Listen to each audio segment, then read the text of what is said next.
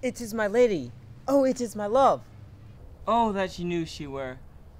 Yet she says nothing. What of that? I mean... She speaks!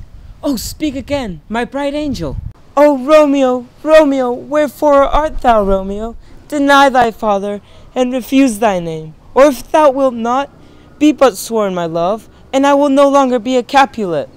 Shall I hear more, or shall I speak at this? 'Tis thy name that is my enemy. Thou art thyself, though not a Montague. Romeo doth be thy name, and for that name, which is no part of thee, I take all myself. I take thee at thy word. Call me but love. Henceforth, I'll never be known as Romeo. What man art thou that so stumblest upon my counsel? I do not know how to tell thee who I am. My name, it is an enemy to thee. Had I written it, I would tear the word. Art thou not Romeo and a Montague? Neither. How comest thou hither? The orchard walls are high and hard to climb. With love's light wings did I overperch these walls, for stony limits cannot keep love out. If they do see thee, they will murder thee. Alack, there lies more peril in thine eyes than 20 of their swords. Look thou but sweet. By whose direction hast thou foundest this place?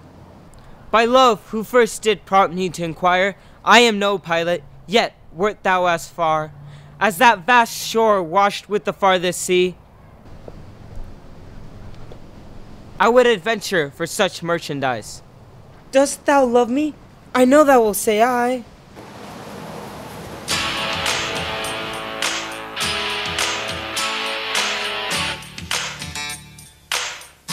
Little ditty about Jack and Diane, two American kids growing up in the heartland.